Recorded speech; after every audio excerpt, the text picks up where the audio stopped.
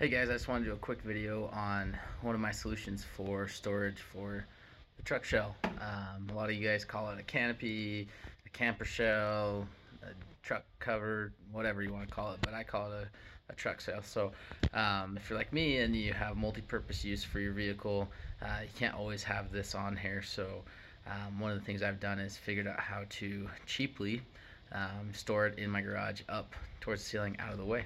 And I'm going to show you guys how to do that.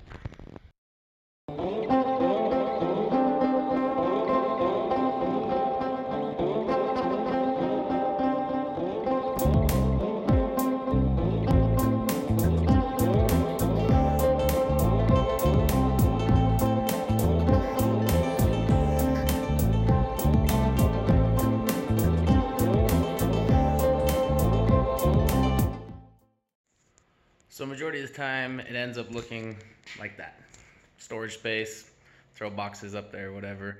And if you guys notice when you're looking at it, that is actually a ready-made product that they have at Home Depot.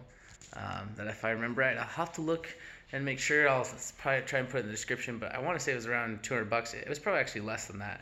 The cool part about it is that when I was looking for all of the different ways on YouTube do it, everybody's creating their own pulley systems and everything, putting a boat winch on the wall, and it just seemed kind of like a lot of nonsense to, after you go through it all and price it all out, you're still gonna be like 150 bucks in ropes and pulleys, and then you have to set it all up and measure everything out, and this was a lot easier to do. And then it's kind of twofold because you have that rack system right here that you can actually use for storage when you're not using it, but I just kind of throw crap out of the way, and you'll see those 2x4s in a minute on what I use for those, and I actually take that rack system down. So I'll show you how I do it.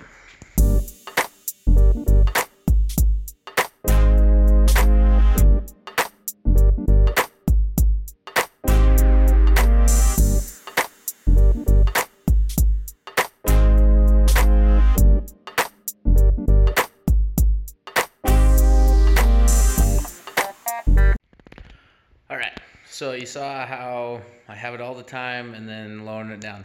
And I use the crank, which I normally don't actually. There's an attachment. Let's see if I can get it off and show you. Right here. This looks better. Right here, you can take it off and you can add a drill to your assembly. And I'll do that when I raise it back up and show you how much faster it is, because that hand crank, as you saw, even sped up, is really, really slow. So just the way it's geared. But anyways, I thought I'd give you a closer look at some other stuff and show you. So the kit comes with this crimping style right here, but they just have the loops. So I added the beaners so I could do the quick release, as you saw, taking on and off the platform, as well as adding some eye bolts to make those easy to go on. And then as you see here, it's just all 4 of these, and so I just need to line up. You're probably asking, you know, what's with the tie downs? So this is just a safety. So I put those up with another set of 2x4s up there right into the ceiling joists as a secondary precaution, because all the reviews I read, there was like, I don't know, like 1,000 reviews on buying this product that people use for storage, and there is a weight restriction on it. I think it's like 500 pounds, maybe 250 pounds. 250 pounds, that sounds more right. Again, check me on this. I'm not gonna look it up right now, but I'll try and have it in the description. So I just wanted to have some safety precautions just in case, but I think those people that did it, they kind of did it wrong, because they had some pictures and it looked like stuff was crisscrossed. And anyway, so this setup works good, but just being precautious, I have that secondary setup as well. So I'll show you how it works together. All right.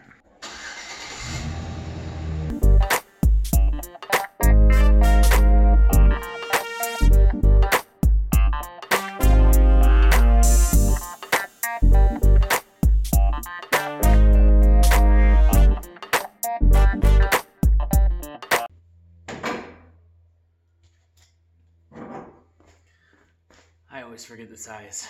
2 different sizes, but just figure it out and that'll go a lot faster.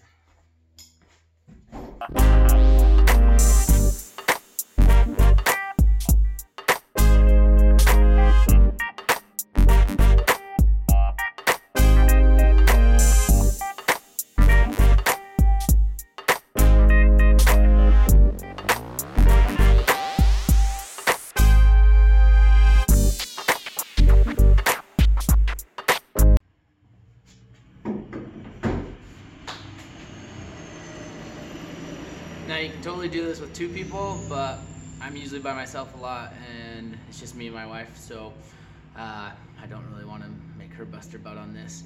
Depending on how heavy your shell is too, that can be a consideration. Mine's about 200 pounds, but I'm young enough, so I just work it out.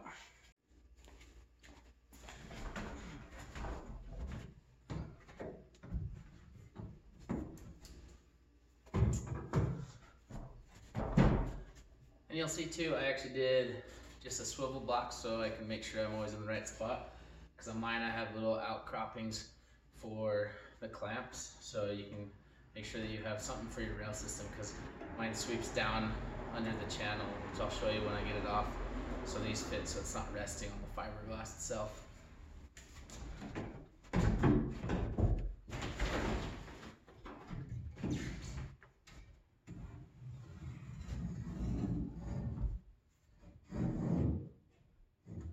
Put it right in the clamp spot. Make sure it's the right direction. Pivoted the right way, like that.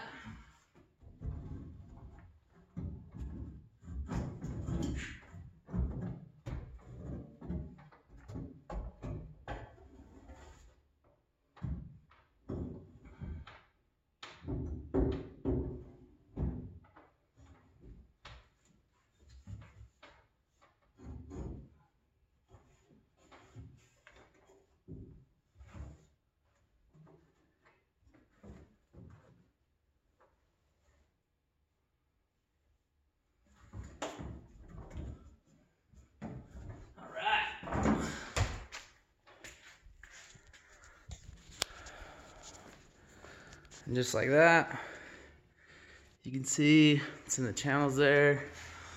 Double check. That's how it looks on the inside. Oops. And this guy, little off. I might have to trim that one. I've only ended up doing this like twice. I don't take my shell off a lot, but when I do need it. So a little fine tuning every now and then. All right, so we got it all clipped up. So you can see right there, good to go. And I'm sure some of you are thinking, as you saw me backing up, that it may rub, the cables may rub on the shell. But just to show you that it doesn't. If you can see, it doesn't rub on that side or on that side. So it just ends up being how long you do your boards and how wide your shell is. But like I said, it's a full-size truck, so even the big diesel stuff, they're about the same width. So I wouldn't be too worried about it. And then as it goes up, it ends up being the perfect height as well. It doesn't stress out to the side on those cables. So I'll show you how it's done. Also, I just was switching out for the drill bit style so we can raise it a lot faster. It's kind of a pain in the butt because there's like all these little nuts and bolts and stuff, and so I don't know, if you don't want it too loose so you don't lose them, but at the same time you got to bring out a wrench and switch them back and forth. So I usually keep it on the drill. It does make it a little shorter, so it's up to you on that. See, this is what I was talking about being a little short. I'm 5'9", so I'm not tremendously tall, but usually end up needing a stool. Motorcycle stands work too.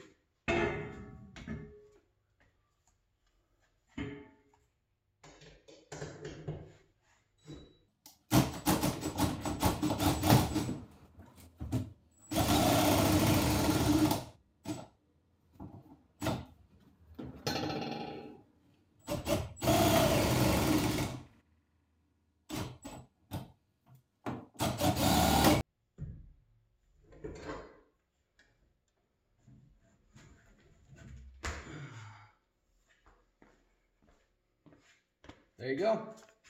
Pretty easy. As you can see, clear off the bed, I'm able to walk under it, and then I can just hook those ratchet straps on, and then it's safe and secure. So that's how I do it. I'll put a link in the description on where you can get this. Like I said, at Home Depot, there's different varieties out there, but they had the best deal at the time, so see what you can find, and you can have yourself a quick, easy way to take on and off your shell, and it works for Jeeps and, you know, basically anything. So hope you guys enjoyed. Feel free to like and subscribe. Check out my other videos on the truck with suspension and different upgrades I've done and where I take it. So thanks for watching.